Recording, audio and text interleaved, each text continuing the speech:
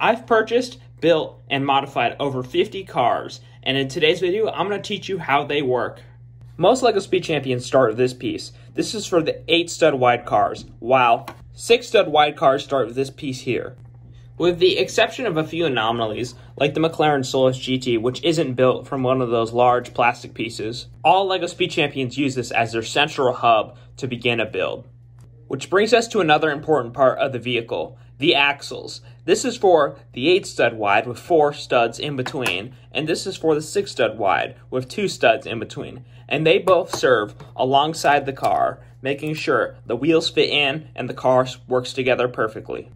Finally, the fenders are one of the most important parts of the car, and they go over the wheels to allow for some great detailing and the core of the car, which gives you a chassis that looks like this. But the cars don't just end here. They move out a little bit. Let me give you some examples. One of my favorite cars, the Pagani Utopia's entire rear exhaust system is one giant extending piece.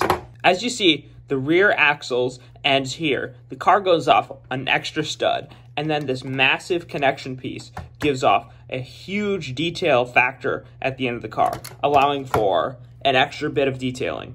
I mean, you take away that piece and the car looks half of what it is.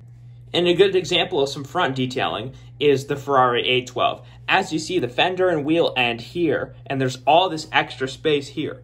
In fact, you can pop off the front of this car to see how much space is really added on. And you can look under as well. There's this massive piece that sticks out from the front axle.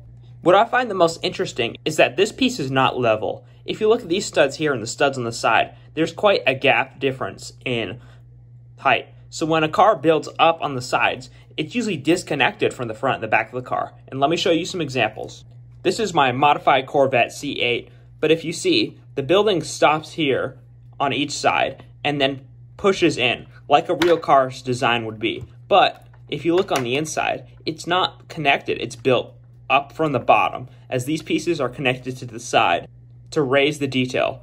I discovered this when building my very first car, and I tried to connect these side pieces to the center of the car. And as you see, there's quite the gap there on the side, and they don't connect to each other no matter what. One of the cleanest examples is the Mercedes AMG. As you see on the sides, it's completely built from the ground up and not the sides of the car.